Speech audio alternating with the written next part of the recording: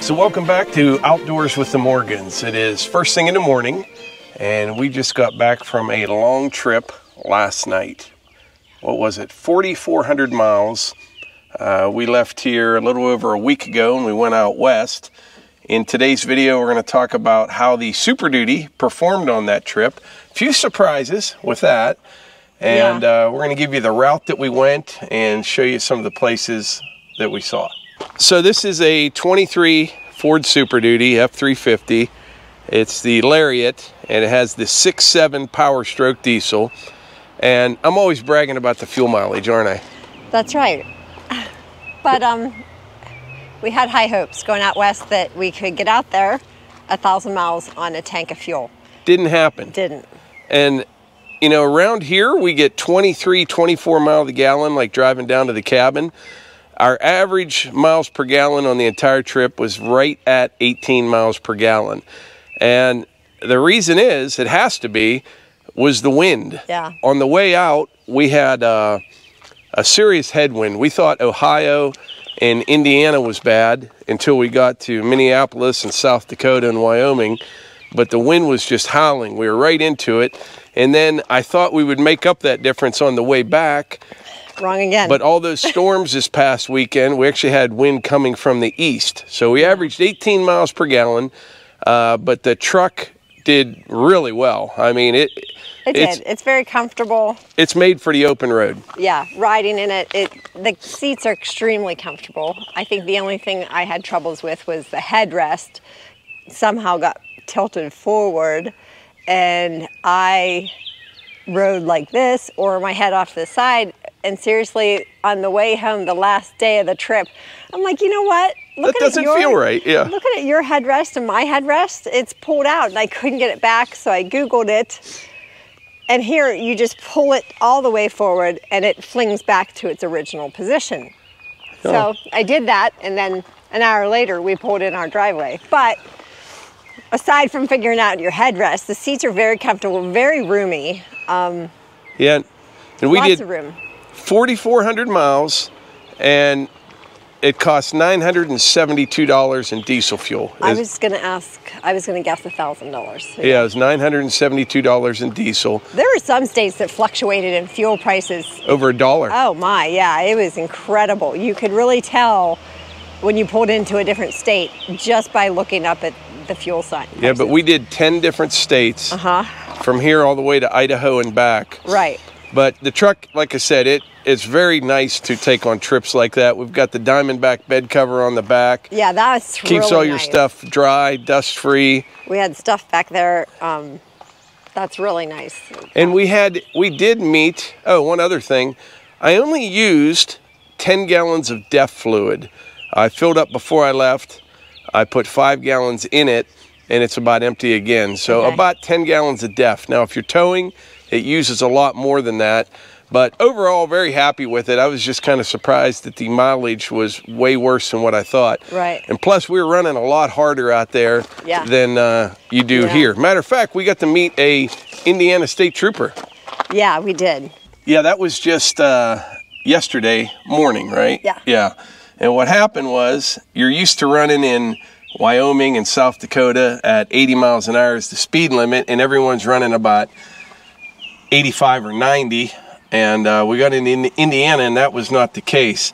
But what happened, in my defense, how did that play out? So I'm driving. And there was there's a truck coming on. A pickup and a camper coming on. And the truck wanted. And I'm right beside a tractor trailer, just starting to pass him. Well, the tractor trailer kind of wanted to get over. So I punched it, and I get ahead of him. And he pulls in behind me, and I mean, I just lift a little bit. There's a trooper. I'm like, man. And so I'm like, I'm definitely getting a ticket. I was doing like 86 miles an hour in a 70. And he pulled me over, and he looked like, who did he look like? Jackie Gleason. He did. He looked just like Jackie Gleason. I'm like, I'm toast. I mean, this is the guy, right? He came up, got the owner's card, insurance information. He was back at his car for like 15 minutes. I'm like, oh, he's just writing away, right? Came up, gave me a warning. Couldn't believe it. Yeah. Very, very nice. But yeah, so after that, I had the cruise set at 70 miles an hour all through Indiana, and it felt like we were parked. Coasting. Basically, just, yeah, it was slow. And then, but let's start back at the beginning of the trip. Yeah. Work our way out, and then come back. So we left a little over a week ago, and we live north of Pittsburgh, Pennsylvania, and we drove to La Crosse, Wisconsin. Very nice town, La Crosse. And that's about an 11.5-hour drive, I think. And we spent the night in La Crosse. When we got there, it was real windy, and we went for maybe like a 1.5 mile walk or something down. They have like a river walk and stuff. Yeah. And it just feels good to get out of the truck. You know what I mean? I don't know how them truck drivers do it. That river that runs right beside us is the Mississippi River. Yeah. That he's talking about. And there was a nice little park, an anthem that was like... amphitheater. Amphitheater. Yeah. It was like made of some big timbers, kind of look like. Yeah. So we stayed in La Crosse. The next morning, we drove all the way to Wall, South Dakota. Right. Day 2. Went to Wall Drug, went to the Badlands. It's a really nice area. We checked all that out, and I'm not sure what time we left. Oh, so we stayed the night in Wall. We stayed in Wall, yeah. Yeah, we stayed in Wall that night, and the next morning we left for Mount Rushmore. Now, we've been there a couple times before. Yes. But it's always worth a stop, you know, if you're in the area, and the Black Hills are just absolutely beautiful. So we went to Mount Rushmore, and it was kind of getting later in the morning, and we wanted to get up to Deadwood and kind of to Devil's Tower. So we headed north, and this bridge is out. And I was wondering why no one else was on the road that we were on, but we come to a bridge that's out, and I kind of zoom out on the screen on the GPS because there's a little road beside us, and it was paved for like 50 feet, you know? And I'm like, I wonder where that goes. And I kind of zoomed out in the GPS, and you could see it went to just dots, like it was a trail. And I'm like, way over there is where we want to go. So we just pulled back this road at first, and then it turned into a trail. And we kept going downhill. And what happens when you do that, as it rains, all the water, it wasn't real wet or anything. No. But all the erosion channels got worse and worse. And we were just kind of crawling along, and the Super Duty did good. But it's not made for wheeling. Really stiff, rigid suspension. One time, only once, we had it on 3 wheels, but some serious lean. Yeah. But about 4.5 miles, and we popped out onto a paved road, right kind of where we needed to go from there. Yeah. And so it was a little sketch, wasn't it? It was. I don't like getting stuck. And the sound of wheel spinning, just not my thing. So we're getting down there, and he's like, look out your window. What do you see? Is when we were on 3 wheels, you okay out there? I'm like holding onto the side of my window, like looking out. I go, you know I don't like this. And this truck has cameras all over the place. Like, you could have hit a button and seen. And I'm like, because I'm trying to see where the ruts are, because we're leaning bad. You know what I mean? And she's trying to look out the window. I'm looking down on her because we're leaning so far that way. I'm like, stay in your seat. But we got out of there and went to Devil's Tower in Wyoming. And then that's a pretty neat place. We've been there a couple times before. There's people climbing, rappelling, you know. Yeah, there's people on that thing, and you don't realize how big it is until you're using binoculars and you see like a little speck up there, and it's somebody rappelling down it or climbing up it. I don't know what they're doing. But all kind of old... I mean, anything from it's a tree stump to aliens to some giant bear was trying to get the Indians on top of it. All kind of stories about Devil's Tower. In my opinion, it's a giant rock sticking up out of the ground. I read about it before. I guess it was all erosion, or I don't know. I should look into that more.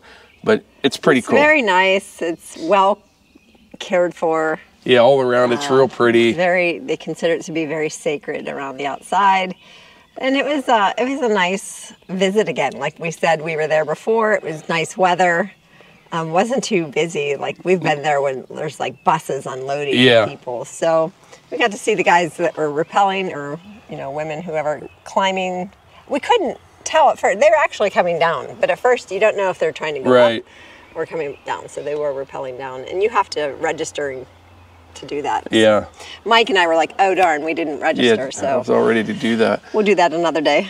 Then after Devil's Tower, it was just hammer down across Wyoming. Yeah. And not a lot to see for a long time. Well, we did pull into a Sinclair. I love Sinclair gas stations. I love the dinosaur. My grandson Ty loves dinosaurs, so I stood beside the dinosaur, like taking pictures, and we sent them to Levi and Kate, and the kids got to see them. Yeah. And Ty quickly was like, "Yaya bought me a dinosaur." I'm like, "Oh no, No, we didn't buy you one." But we saw a guy pull in and his wife, and Mike says to me, "I think that's a dark horse." I'm like, "I think all horses are kind of like either white or dark." Yeah. And he went over and talked to these people in that car. It was a dark horse. Yeah, dark horse Mustang, and he was from Nebraska, older gentleman, and the car was brand new, but it was all kind of grimed up. And I asked him about the car, and he said that he had a Mustang when he was young, and he sold it to start a business. Well, he just sold his business like 30, 40 years later and bought a Mustang. And he bought it in Boise, Idaho, and they were driving it back to Nebraska. Isn't that crazy? And he had to come across the Teton Pass in the snow. I guess it was sketch. I mean, driving a new Mustang. But I'm going to back up a minute, from Devil's Tower all the way across Wyoming, and then we met him down around Dubois. But before we met him, we came across, is it Bighorn Sheep National Park or no?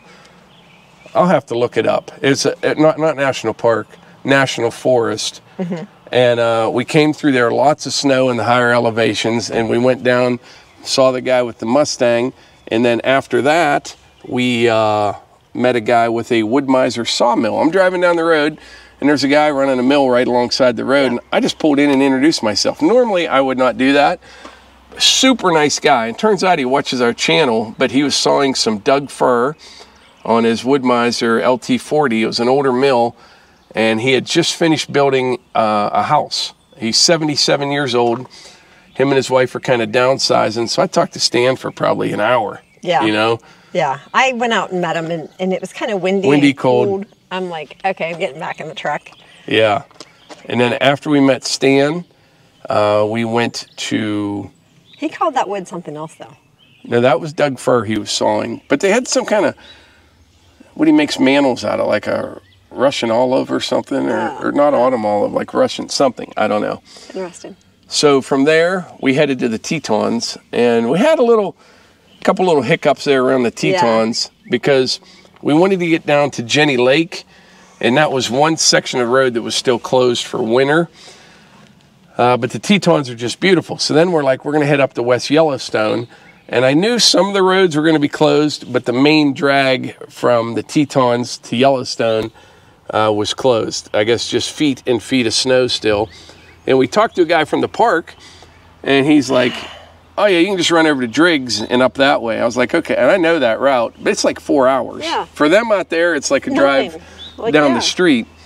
So we stayed in Jackson. Yeah, which is very nice. Jackson Hole's very nice. And they had like some reduced rates because we had a nice room for like $125 off season. I guess because it's off season or something, but it wasn't bad.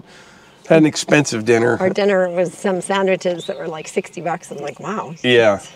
So the next morning we went across the Teton Pass, which is just beautiful, and that's on the south end of the Tetons over to Driggs, Idaho, and then we went up through Island Park, Idaho, into West Yellowstone.